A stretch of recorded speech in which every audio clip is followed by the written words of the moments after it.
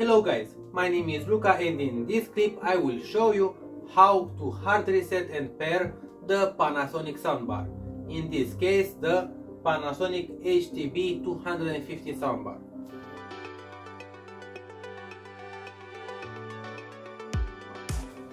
For resetting the main soundbar unit, first you need to make sure that it's plugged in and then turn it on. After that, you need to press and hold the power button on the right side of the main unit for about 10 seconds. Here. 1, 2, 5.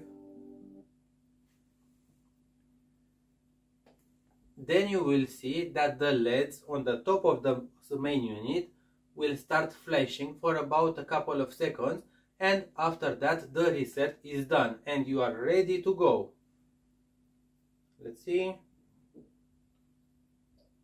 So they are solid now. It takes the music from the TV. Keep in mind that when you are resetting the main unit soundbar, it will reconnect to the subwoofer automatically.